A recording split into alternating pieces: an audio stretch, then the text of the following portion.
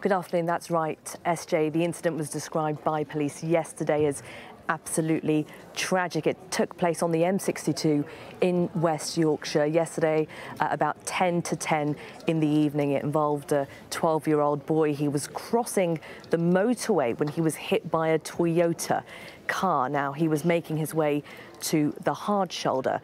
It's believed that the young boy was walking with a much older man, after an earlier collision that involved an Audi Q5. Now, so far, a 36-year-old man has been arrested on suspicion of causing or allowing the death of a child, and today a 47-year-old has been arrested from Bolton on suspicion of causing death by dangerous driving.